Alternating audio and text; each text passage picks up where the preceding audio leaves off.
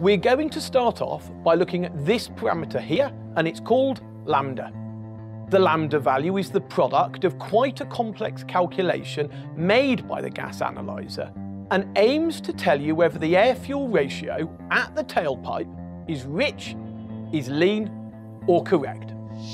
If we supplied an engine operating at an air-fuel ratio of 14.7 to 1 with exactly 1.37 litres of petrol, then by the time all of the petrol has been consumed, the engine will have consumed 14.7 cubic metres of air. Here we have a 4-gas analyzer screen, and it's showing us that the engine is currently running at very close to Lambda 1.